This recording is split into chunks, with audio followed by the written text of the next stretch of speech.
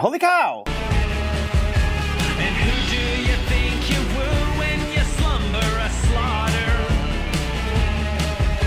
Or shake your fist high at the sky, tell me why should we bother? Why bother? Oh, the storm slaps your wrist, you'll drip dollars and cents over backbeat accents and piano suspense, while the oceans intent and the patrons lament on the horror. When the flare light is blinding, but yet it's inviting, the writers keep writing, the typewriters typing, the poets are pining, the actors are... Welcome to the 3% Podcast. This is Chad Post here from Open Letter. I'm here with Tom Roberge from Albertine. I don't know if you want to say hi. I'm saying hello. Hello.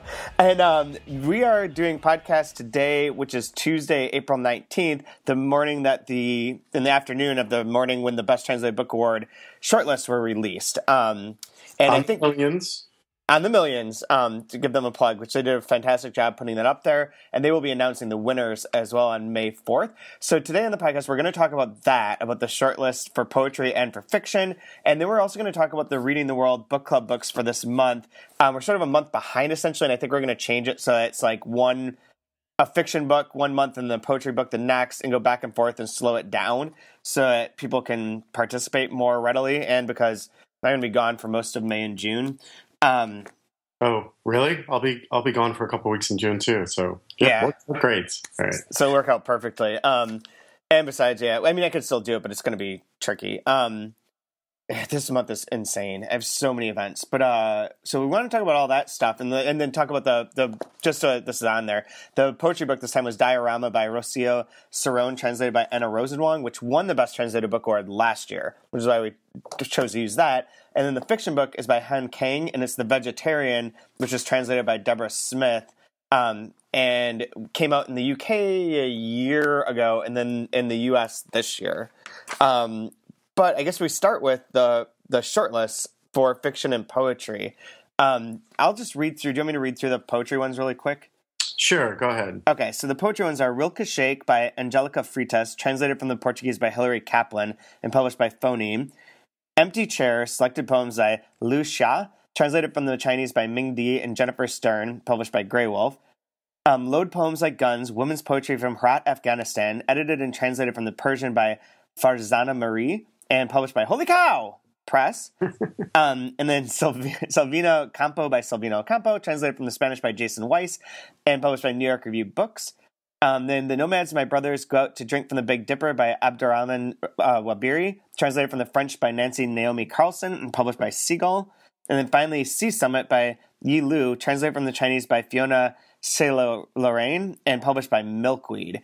I don't know if I haven't read any of these, to be honest. I do want to read the Empty Chairs one, and I do want to read Abdurrahman Wabiri's because I really like him. I actually met him in Montreal this weekend.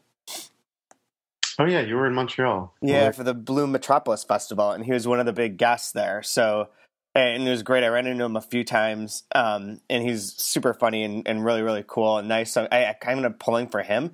But it's interesting. This one has 2 Chinese books on it. That was going to be my very first comment.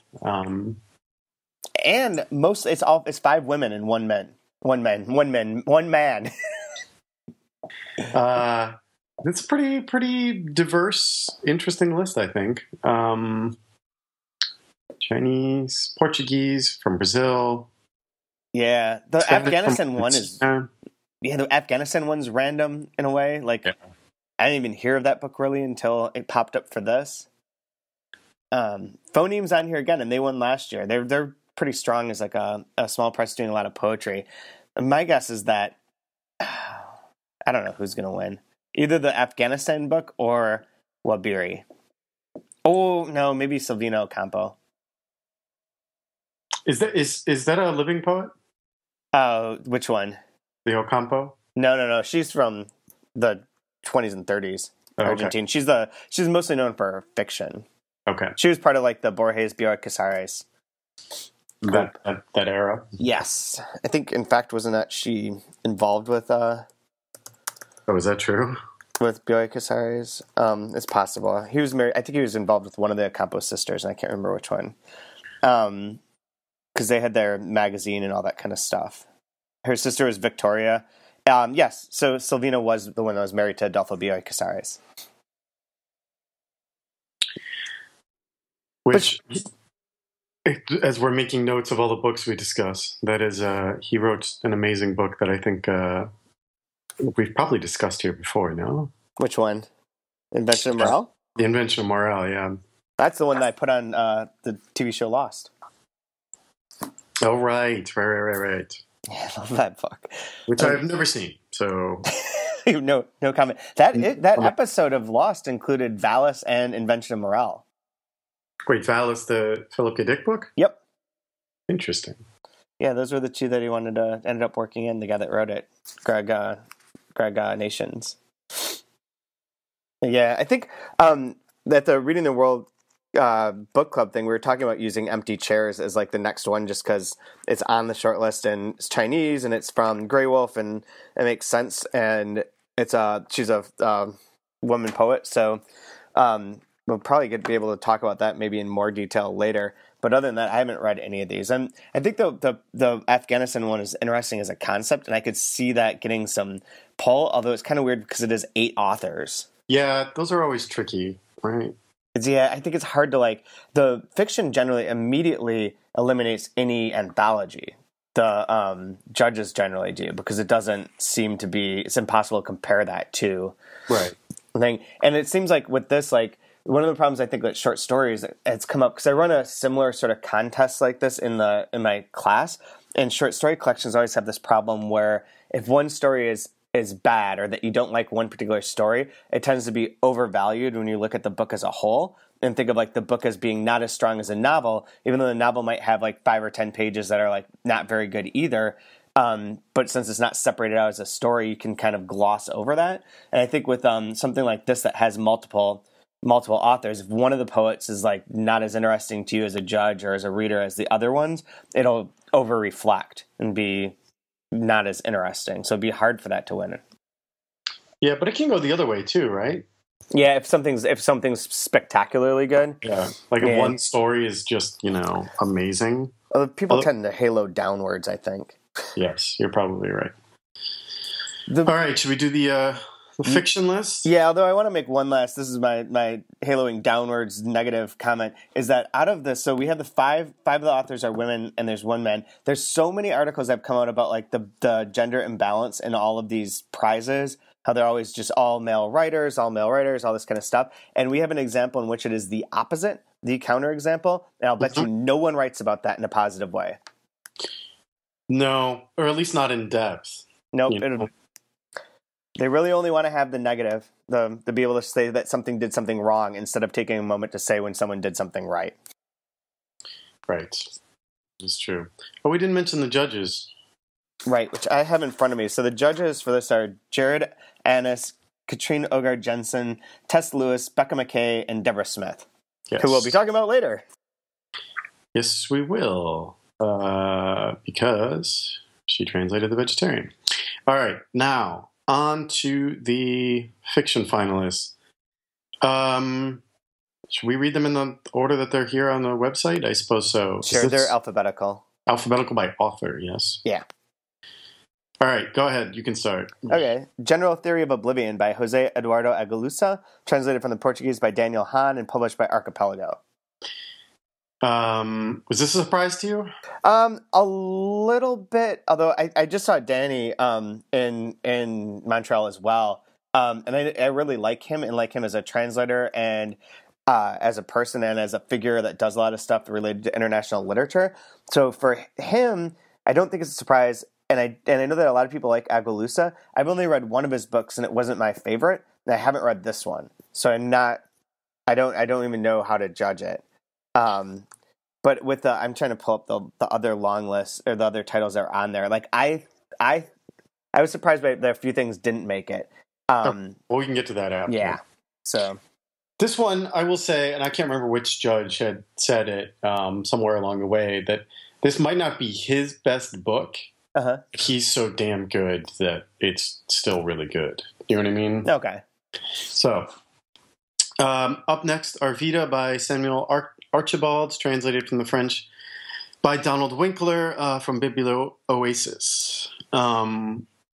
This, I think, not to give too much away, was, this was the horse that started last out of the gate and, caught up to the pack is how I can put it. Huh. Very, very pleasantly surprised to see this on here. That's great.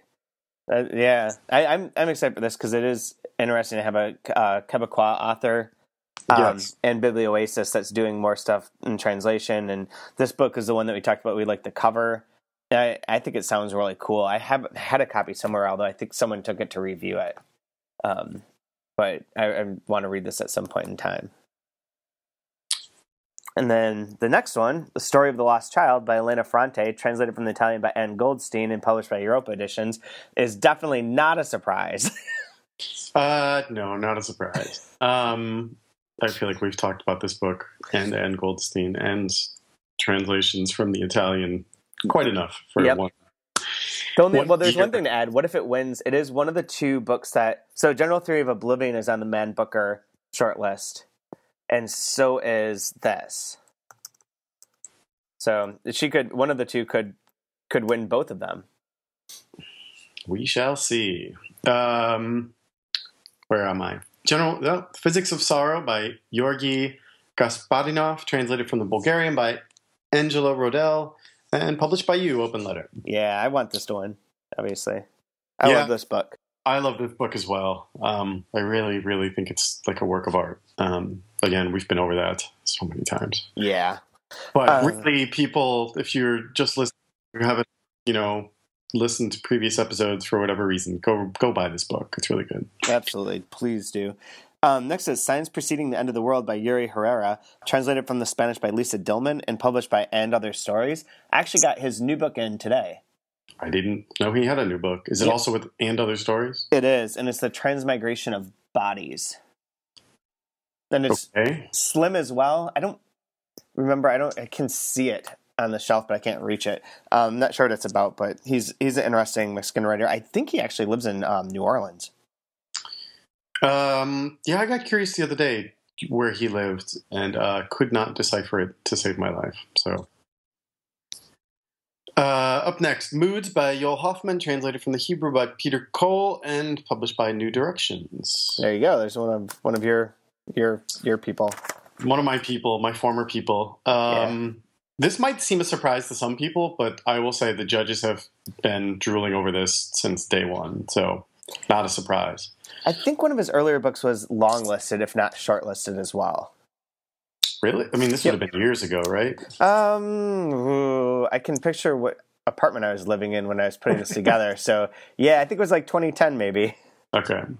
I'm going to see if I'm right about that.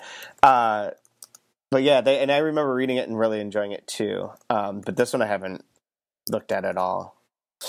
I've read so little now. Next is The Complete Stories by Clarice Lispector, translated from the Portuguese by Katrina Dodson and published again by New Directions.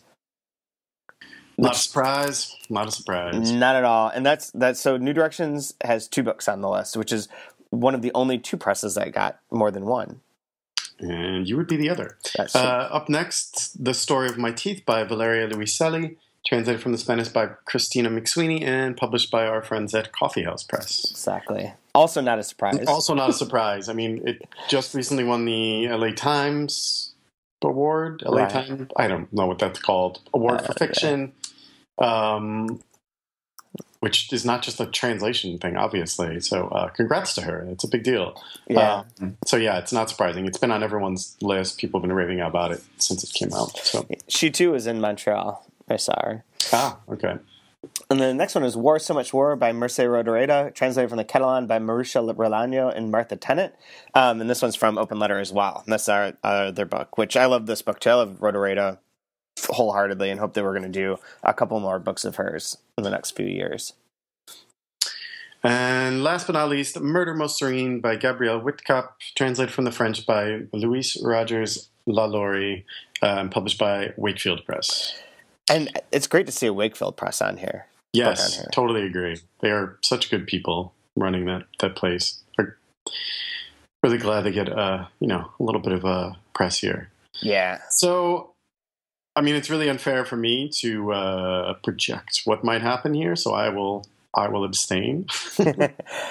Yeah, yep. I'll just say that the ones I thought would make it, that I most strongly thought would make it and didn't, were Nowhere to Be Found by Bessois, and then either Tram 83 or Sphinx. I thought one of the two would be on there. And then, From Deep Film. Yeah, and then maybe the 4 books one. I haven't read that. I don't know how much I can give away here, but some of those were close to making it. Uh-huh. But there was definitely like of this list, I will say there's like 6 that were sort of surefire, and then it was the other 4 that were being sort of debated. And some of those ones you mentioned were in that mix as well. Yeah. It's still pretty solid. Got a lot of solid list, yes. I misled everyone too. So if you're listening to this and you played my little game yesterday with the clues, I made a huge mistake. I was rushing to do that because I had to go pick up the kids, throwing this together, and I miscounted and said that there are 8 languages represented. There are only 7. So people were trying to figure out who made the shortlist based on those clues, and it was impossible because I had lied accidentally. Yeah, the 2 Mexicans. I counted Portuguese twice by accident when I was doing it in my mind. But yeah, so whatever. But there's I forget how many. I have this all right here, but there's also like, is that 8 different countries? Here it is. Where is it? Okay, so yeah, so there are 9 different countries, 7 different languages, 8 different publishers, 5 men and 5 women. And 8 of the translators are women. So again, gender parity, or in favor of women in terms of the translators. And the winner will be announced on May 4th at 7 p.m. on the Millions website, and then at the Folly, which is 92 West Houston Street in New York City. So come at like 6:30. We'll do some sort of improv thing, I suppose. Which you do not mean improv comedy at all. Not my forte. Maybe, it could accidentally be funny, though. It might actually accidentally be funny. I think we're trying to get somebody from the Millions. They are in a weird period of transition right now because Max stepped down and somebody else stepped up, and our good friend Garth is sort of busy with other things these days. So I don't know. We're trying to find somebody. Otherwise, it'll just be you and me up there announcing like in the good old days. Yeah. Although we could MC. I know that the poetry, a couple of the judges will be there, and they can announce their winner. Yeah, I think a couple of the fiction judges will be around. Heather, I'm pretty sure. Yeah. Kate, that might be about it, actually. Those are the 2 that live in New York. So right. And then there is, let's not forget the party the following week, and maybe a discussion / reading that I think Kevin Elliott, judge and bookseller at 57th Street, is trying to set up. I don't know where. It's May 11th from 5 till 6:30 at 57th Street Books. But I don't know what the actual event is. He's reached out to some of the judges I know who will be there to talk about the process or what they think, blah, blah, blah. I don't know. I assume you and he are probably in more touch about that than I am, because I won't be there. It's his game. His game, all right. We should, at this point and every point in which judges are mentioned, to thank them all again. Yeah. They are Amanda Bullock, Heather Cleary, Kevin Elliott, Kate Garber, Jason Grunbaum, Mark Haber, Stacy Knecht, Amanda Nelson, and Patrick Smith, P.T. Smith. They've been doing a great job. Yeah, and they have to go through a lot of books. Yes, it's. I mean, because you put all the books in the database. Database meaning spreadsheet. It's just massive. It's so insanely massive. Yeah, trying to wade through it all and make sure every book that's actually submitted comes through and is looked at. It's just massive. Yeah. Yeah, I don't know what else to add to that. Yeah, it'll be interesting to see, and we will have like little awards. Yes, we are bringing back the trophies. Anyone who remembers this from days on old, there were these apostrophe bookend trophies. They were apostrophe bookends, and then there was like a metal thing on them that stated like who the winner was and all that kind of all the good information. And those went out of commission. They were no longer designed and sold a few years ago, and so he stumbled around looking for things that didn't look super hokey, like like the sort of trophy you get at like a softball rec league. And then you found some that work pretty well, that are nice and glass and look like they'll be etched and respectable. So we're printing them we're making them for the author, the translator, and the publisher. Oh, wow. Wow, well done. Because we figure like if there's some people go in the publisher's office, they can see this little thing on display and be like, what is that? And then they can find out about the Best Translated Book Award. I mean, that's why I had never been involved. Like, I didn't know there were trophies until working for New Directions, and Jeffrey Yang had one in his office. Right? Yeah, that's awesome. I don't know whether he was the translator or he was because I don't know. I feel like he maybe like I'm not even sure it was that one. I feel like New Directions had one for something, and he just like never gave it to the translator or something like that. That actually might be true. I think that was the case. And he's like, "Yeah, I've just had it all these years," and it was just like. Being used as a bookend on shelves. So I was like, oh God, I wish we still had these trophies. So that's awesome. You did. I would have been very happy to give out trophies with like, wrestlers in singlets at the top. I feel like there's a metaphor in there. Wrestling, language, translation. Oh man. Yeah, yep. It doesn't have the gravity, perhaps, that we're looking for. I think you would be the one who would enjoy that the most. Probably. Seeing as I'm kind of just an innocent bystander here, perhaps not appropriate. Oh man. So, should we move on to talking about these books? Yes. You're going to talk about the poetry. I honestly have been reading. I have to moderate an event. Next week at the bookstore. Which one what are you doing? What event is it? It's a French, I guess, let's call him French. He writes in French. An author named Karim Miske has written a book called Arab Jazz. Sounds familiar. It's coming out from Mackel House now. Maybe it's already available in the UK. And it's a sort of, it was written in 2000, I'm going to say 11 or 12. And it takes place in Paris in a mixed religion, sort of low income neighborhood, and it's a detective story that sort of becomes international. All of the issues that are like now, all these years later, not that many years, but 5-6 years later, incredibly still relevant in Paris because of everything that's happened in the past couple of years. And we were looking for someone to moderate it, and they were like, well, Tom, you love this kind of book. Why don't you read it and do it? And I was like, okay, sure, done. So I'm reading it now. It's really good. It's going in directions I didn't quite think it would, which is not a bad thing. Just it's sprawling and expanding in ways I didn't quite expect. And it's good. It's really good. That's cool. Yeah, I've got so many of these things. I'm doing a bunch of stuff for BA, but so I still have like 6 books I have to read before May 4th and 11th. So know how you feel. But in relation to the reading the world thing, I did read Diorama by Rocío Cerón a few weeks ago. It was a while ago because I think it was when we first announced this. And poetry it's not a super long collection of poetry either. It's only 75 pages long, and a lot of them are only a few lines.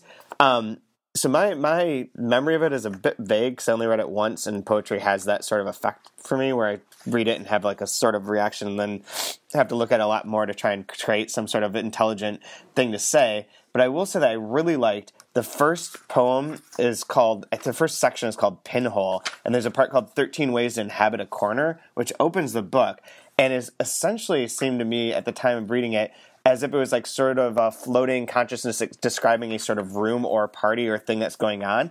It had very much like going from image to image or spot to spot on the floor in the way that things are laid out. And I liked that quite a bit. Like, I thought it was very imagistic without trying to be poetic in that way of like saying things or making it a metaphor. It was much more of just the way the words and the way that it kind of comes together is juxtaposed, like the juxtaposition and the way that it's kind of more of a mosaic was the sort of thing that I really liked. But the whole collection is there's like a few sections. They all sort of come together as sections. And it's interesting because it does have Diorama as a very visual sense to it. And it has a very visual sort of layout of trying to create both on the page and the way that things are laid out or the fonts that are used, when things are italicized and when they're not. And there's an inclusion of like an image of, I guess it's a molecule, galoxolide, that's drawn in there. So it has like a much more visual sensibility than some of the other poetry books that well, I don't know, Monospace is very much that way too. But other poetry that I think of when I hear it, where it's more like the hearing, the sound, the rhythms, that's in here as well. And there's actually a video that we posted of her where she reads it. And she reads it like jazz music. And it has like a kind of repetition and a sort of like rhythm to it that she interjects and that she incorporates. But even that aside, it does have more of a visual sort of layout to it, and that's what made me really like it. And I can see why this won the Best Translated Book Award last year, because it is dense and it's got a lot going on. And that's all I've got. This is like how I teach my class when I'm not prepared. just say a bunch of stuff and hope that it sort of makes sense. Got it. But yeah, I highly recommend it. I think it's great. And I think the first part, the 13 Ways to Inhabit a Corner, which I'll include a post to the first, when I put this up, I'll include a link to the first post that I made about her, describing this book and sort of setting it up and setting her up. And there's a couple excerpts in there, so you can get a sense of it. But I mean, the one other thing, there's a picture even in it. So going back to the visual nature of it, to go along with her kind of rhythms, there's a picture of like a tiny bird's head on top of a stick, which is kind of unnerving. And kind of gross, but also interesting to just pop up in the middle of a poetry book. Interesting. Yeah, and she's like a fairly young poet. She's born in 1972. It has like 4 books. This is her 4th collection, I believe. She's been translated a lot of different places and lives still in Mexico City. And hopefully if I get to go to the Guadalajara Book Fair, I'd be able to actually meet her. And she was going to answer questions. I kind of hope she listens to this in some ways, and I hope she listens to it and gets this part. I hope she skips over my bad rendition of trying to explain why her book of poetry is good. But she was very happy and willing to answer any questions or do an interview, and I started putting something together and then got way distracted, so I was never able to pull it off. But I think it's a great book, and I think she's a very promising author that's probably going to have more stuff in the future that people are going to really appreciate. All right. I wish I had anything to say. I know nothing about this book. I'm very sorry. Yeah. So trying to finish The Vegetarian very quickly. So speaking of, I guess we should move on to that. And this is where you wanted to say to make sure that this is absolutely a spoiler warning moment, that we are going to ruin this book and spoil it. So if you don't want to know anything about the book, if you're still reading it, if you have anything like that, this is probably the time to just shut down and go read it or go read something else or go listen to something else, but that we are going to have details. So if you're okay with that, listen on. If not, then goodbye and we'll see you in a couple weeks. But don't leave too soon, because we should announce what the next one will be, which is The Dirty Dust, right? Dirty Dust, right? Well, I'm going to read the one called Dirty Dust. Ah, damn it. That's what I have. Really? Yeah. Okay, I'll try and read Graveyard Clay. I'll probably take both of them because I've read most of Dirty Dust before. Oh, okay. Okay. So just to situate this, we'll say this, and then we'll let everyone who doesn't want to hear spoilers go. For this next month, for May, we'll talk about The Dirty Dust by, how do you say his name? I don't have any idea. I think it's actually explained. Not even try. He is Irish. That's all I can say. Okay, so it is in the introduction. It's Máirtín Ó Cadhain. Okay. Is how you could say it. So Máirtín Ó Cadhain is an Irish author who's, I think, passed away now. He died in 1970. But he's like one of these great mid-century Irish authors and considered incredibly funny, incredibly wild, and had never really been translated because the book was so difficult and all in voices and about people in the grave and talking to each other. Now, Yale published a hardcover last year of The Dirty Dust, which was translated from the Irish by Alan Titley, and now they have the paperback of that available. At the same time, they released another version of it, translated from the Irish by Liam McConamara and Tim Robinson, that's called Graveyard Clay. And so we want to read the two of them and compare them. I'm going to take both of them with me. I don't know how I'm going to be able to get to all this, but so we'll see. We might be talking about this in June as well. But for anyone listening, we'll put up posts. I'll put up a post soon, and we'll put up the thing in the Facebook page as well. So if you have either one of them and want to start commenting or talking about the translations, go right ahead, and we'll incorporate all of that into the podcast. You could also just email us at 3percentpodcast@gmail.com or email me directly, which is just chad.post at Rochester. And we can incorporate any comments or questions or whatever you might have to say. So that's the book, which is 2 books, I guess. That'll be the next one. Okay. Anything else with that? No. Okay, let's go on to the Vegetarian. All right. You read this a year ago. Year ago. Yeah. Okay. I read it yesterday and today. With a lot of hype surrounding it. And in the ether, people I know, people on Twitter, whatever, saying how much they love this book.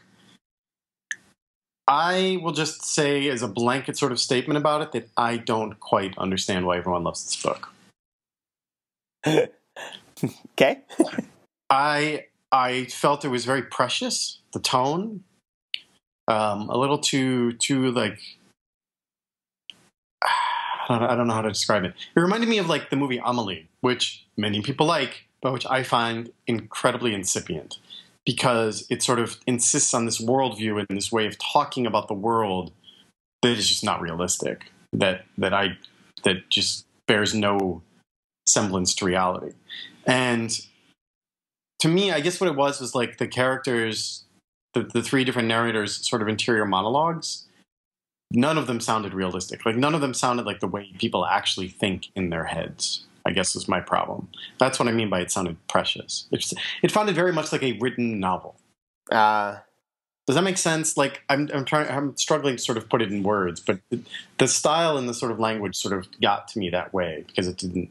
So, like, I always seem to distinguish that between, like, more modernist sensibilities, like and this is extreme, but, like, the Joycean, Faulknerian internal monologues where people are repetitious and fragmented and closer to, like, how consciousness works versus, like, the more contemporary, digestible imitation of how a mind thinks, but it's not really. It's clearly, like, written as a book. That's right. That's what you're talking about, right? Yeah. Yes, that is exactly it. And I mean, I guess taste, you can never argue with taste. Like, I prefer what you're talking about, the fragmented, the David Foster Wallace, the Javier Marias sort of Thomas Pynchon, whoever else, sort of, and even like Clarice Lispector fits into this, where it's very much like mulling over ideas and obsessions, and you do get the grittiness of changing minds and changing focus and all of that sort of stuff. Whereas this just felt very laid out, like it's a story laid out, and the interior monologue sort of was molded to fit that, if that makes sense. It's interesting. I don't know if you know this part of it, but it was initially written. If Deborah will probably listen to this and will correct me if I have this story wrong. But from what I remember her telling us, because we had a lot of questions, this came up on the Reading the World Book Club Facebook page too, with like how the second part of it reiterates a lot of stuff from the first, and that this was originally written as a short story or like a novella. Like that's not unusual in Korea to have very short books. And that after the success of the first one, or after the publisher really liked the first one, the first bit of this, then they told her to write more. So then they added on those next 2 sections, which is why the second section really is sort of repetitive, because I think it was published separately as a separate book. And the third does the same thing. And the third does the same thing. And I think that was also published separately, although probably by that time you're aware that there's going to be kind of a triptych to it rather than just here's a new thing from Han Kang. That's interesting. I don't know if I've ever talked to you about this, but like when I was reading all of the Parker novels by Westlake, there's, sometimes it's on page 2, sometimes it's on page 7, this sort of thing that explains Parker's sort of working life versus personal life. Like when he's in job mode, he doesn't pay attention to his girlfriend, doesn't think about sex, et cetera, et cetera. It's almost verbatim in every single book, but they're individual books. And so they're coming. And so you just like, all right, here it is again. And, you skip 3 paragraphs and you move on. But it's there because, they are individual books. It's a little weird that it's been published as one book. So that does sort of explain it.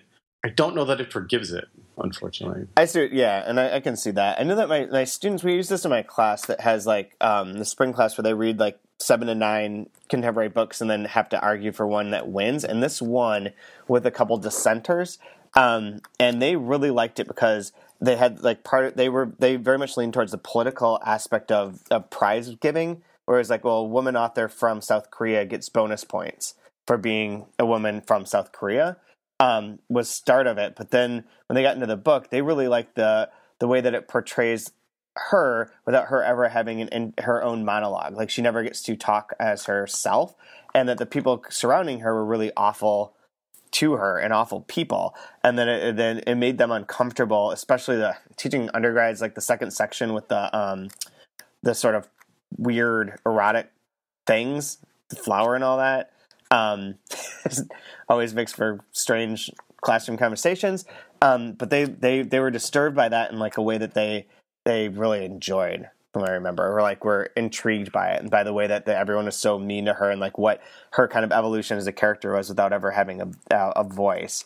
They were sort of picking it up through those lenses. But I kind of agree with you that the 3 aren't that distinctive. There's a bit of like how it sets them apart, but not a lot. It's different to get the different perspectives. The other thing about the different perspectives is like, 3 pages into the sister's husband's thing, like, he says that he never liked his sister-in-law's ex-husband, right? Like, you knew that was coming. Like, there's nothing shocking, I guess, in like the shift of perception, except what he did, in his sort of obsession with, his sister-in-law, with his wife's sister. Let's just keep it simple, and her birthmark, and that sort of thing. 2 things before we get too far into this. One, and I know this is another culture, and I know I'm going to sound really obnoxious here. I had a hard time caring about this, like, her becoming a vegetarian plot, because what the fuck? It's what year? Yeah, it is actually a real thing. I looked up and I was like, it's 2007 and this is still a thing? It's still a thing now. Is it really? Yeah. The abusiveness of it in relation to her is excessive and is more, I think, the character's relationship there of like how the father and and the husband. But like when we were there, it because I was there in 2014 with Will Evans and Ross Uffberg, and Will Evans is a vegetarian, and it was almost impossible for us to eat anywhere. Like there was nothing. There's never another option. Everything was fish, meat. It's just not part of the culture at all. Like the the abuse towards her for it, I think, is based on the character. But like the idea of like how difficult it is actually really difficult still. It's literally just not part of the way that they function. Wow, that's kind of amazing. I know, and it's a weird, because that is like one of the things that's tricky. I mean, there's 2 things I think that are tricky about this book on why it would get such a reception from like an American audience, is that the vegetarian thing seems like not a non-issue, and then secondly, like that she does want to turn herself into a plant. Right. But then also like the artist, the husband, the sister's husband, his art is like so uninteresting.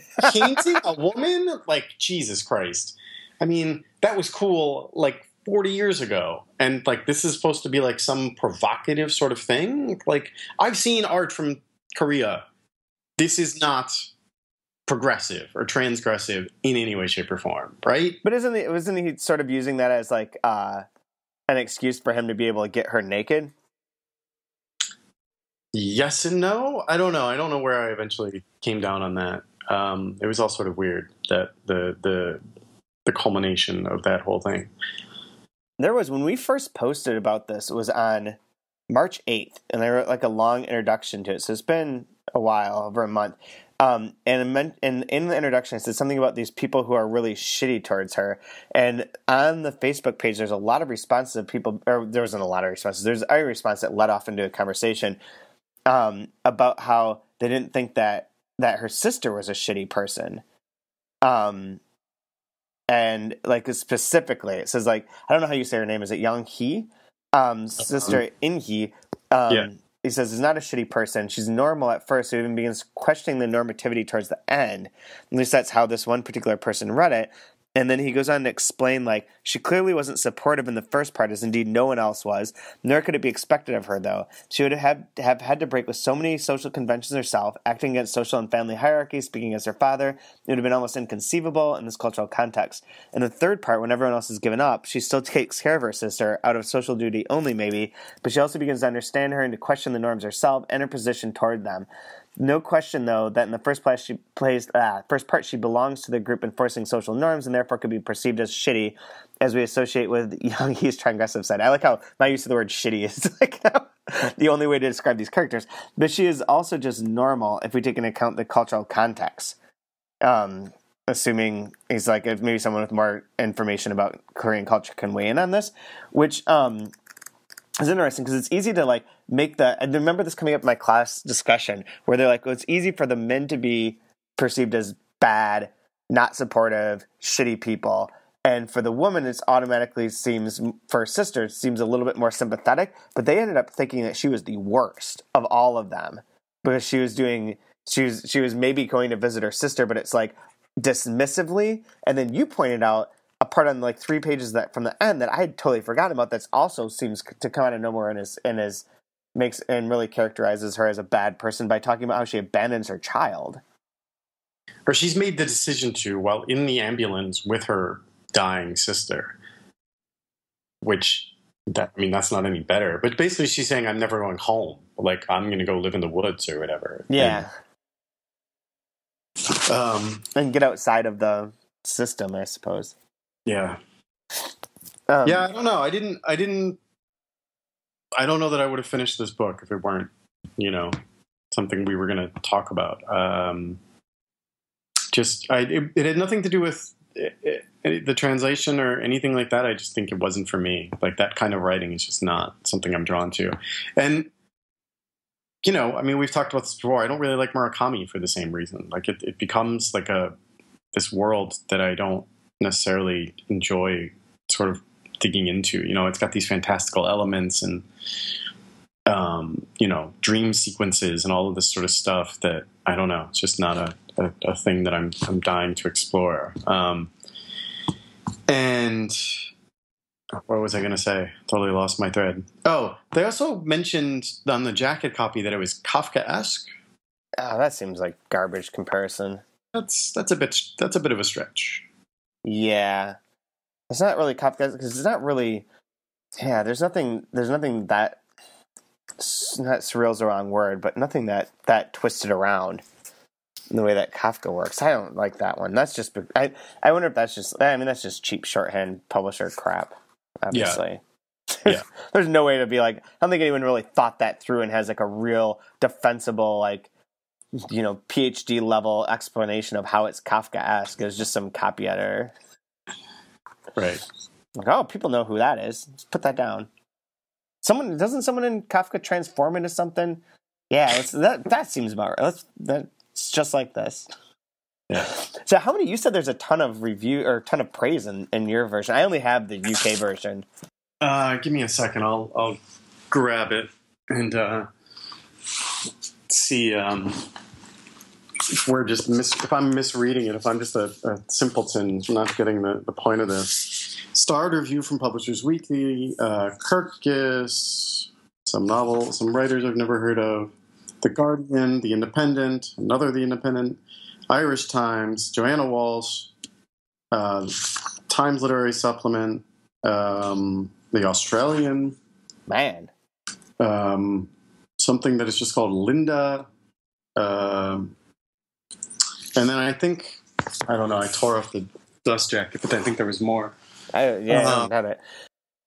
Hold on. Sarah Gerard. Oh, really? Yep. And Deborah Levy. Yeah, I have that one. Vanity Fair, Laura Vandenberg. Like, a lot of high praise here. That's wild. There are a number of reviews, too. Then, you know who really liked it is Porochista Khakpour, too. She reviewed it in the New York Times. It was a long, big review. You're still there, right? Yeah, okay. I'm just trying to make sense, like, if any of these... I mean, I did like Sarah Gerard's take on it. Says, visceral and terrifying, a startling reminder of the utter unknowability of another's mind. It is artfully plotted, yet reads like a fever dream, sweeping and surreal. It will leave you aching. In the UK, this apparently landed on the Evening Standard's bestseller list. Wow. Well done. Man. Who published it in the UK? Portobello. Okay. There's when I was talking to Daniel Hahn about this came up when we were in Montreal, and he said that her next book, Human Acts, is like even better, or is like far superior. So I have a question for you that you might be able to answer, just because you're so much more familiar with Korean literature. Is where does she fit in as a writer? Where does her work fit in contemporary? She's relatively young. I think that this might have been. I mean, it came out in 2007, and it was based on a short story. And I think that she only has a couple books so far, so she's still pretty young in comparison to that. She seems closer to like the Beiswa, like that era of people. She was born in 1970. Who's like a little bit more engaged with like body politics and things that are more contemporary issues, and less of like the traditional. I don't know enough either, and Deborah could correct this. I've read the things that have been a lot of the things that have been translated, but not all of them, and nothing that hasn't been translated, and nothing that's super historic. But there are a lot of the books that come out, that the ones that aren't poetry. A lot of them involve like the North Korea versus South Korea, the division between the two, or like things about kind of the transition into modernity for South Korea, and like how there's a specific period in time in which everything there was built, right? And like becoming like this kind of hyper capitalist place with the big Samsung and all those kind of places, and how that's kind of affected their lives. There's a lot of those kind of books, and these ones seem to be more personal and more about like a mindset, and more about like a particular person's point of view in the face of like interpersonal relationships, less so about like the nature of the country, which makes them seem like very, I don't want to say like female, but in a sense like they're more in that Lispector vein of like interior in a way. Not in terms of the writing, but how she sort of like was revolutionary in the way that she was building off of what Rafael Cardoso did, and making things like more interior to like how a person reacts, rather than being about the fatherland or the country or like the bigger, world vision. That they're quieter in that sense, and she seems to be fitting in within that. She has 3 books that are in English and 4 total, Han Kang. So yeah. And I think that those 4 total, I think those are actually 2, because I think that these are parts of The Vegetarian. So it's just really like The Vegetarian and Human Acts. And there's one called Convalescence, but that's published by Asia Publishers in 2013, whatever that might be. But if you read like Nowhere to Be Found, there's a similar sort of kind of groping nature to it, in terms of like the defining a person against this landscape. And that book also has like that book's I think better, but it also has these weird transitional moments where like this woman's doing one particular thing, and then there's like a set in scene where it's like kind of this like almost like sadomasochistic like sex scene that almost seems like out of nowhere, but is really good at like reflecting like the interior parts of this woman, this character. And this has a bit of that, but through like these other lenses.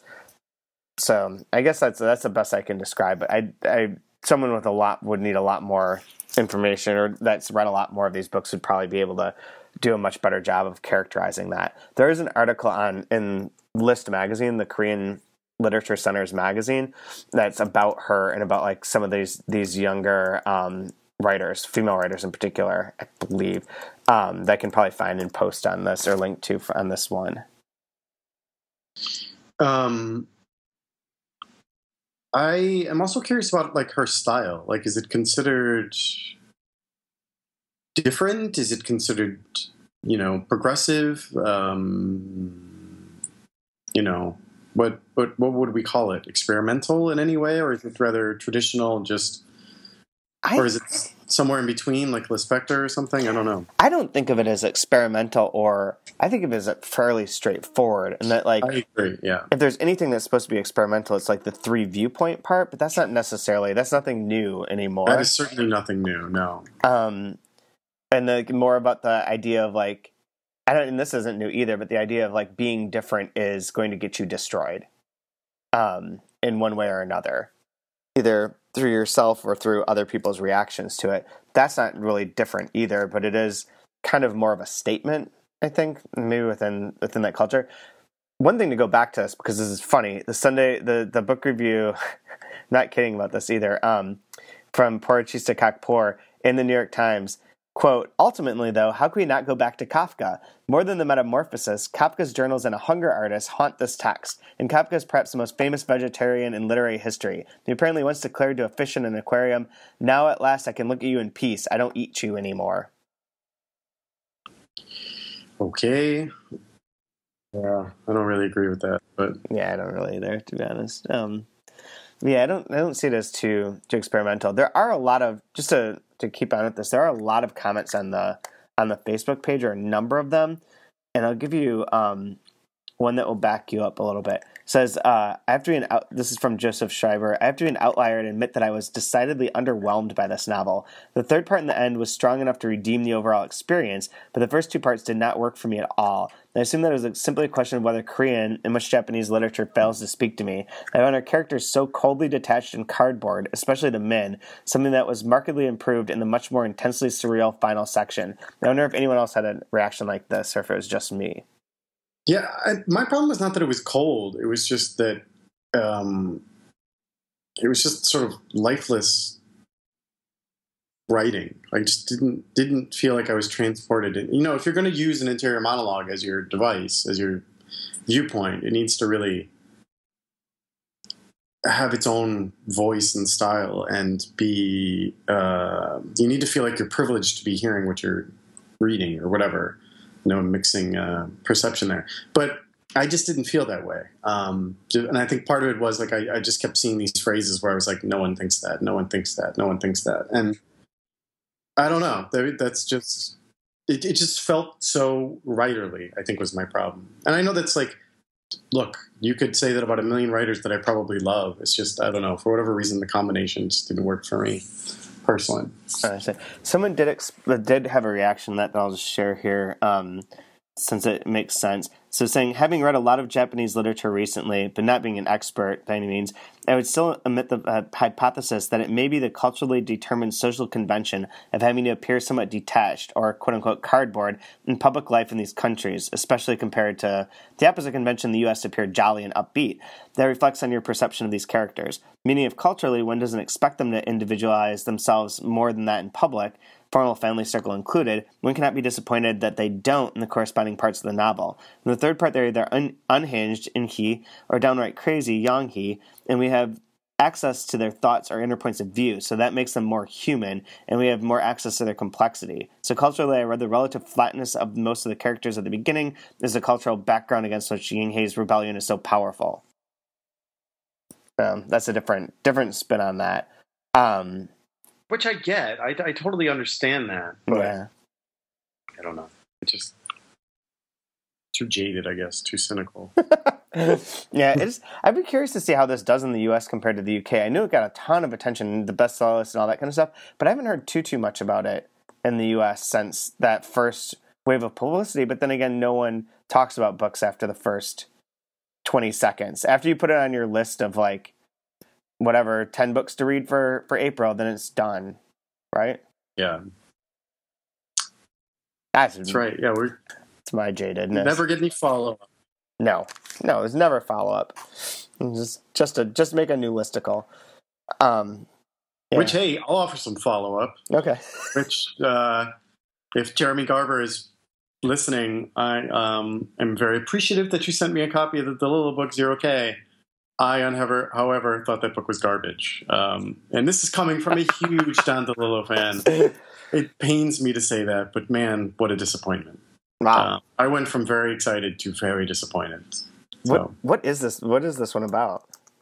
A billionaire old man starts, or, it started long before the book began, but has a sort of cryogenic facility somewhere in the Balkan Mountains, or God, I don't know, the Ural Mountains or something like that.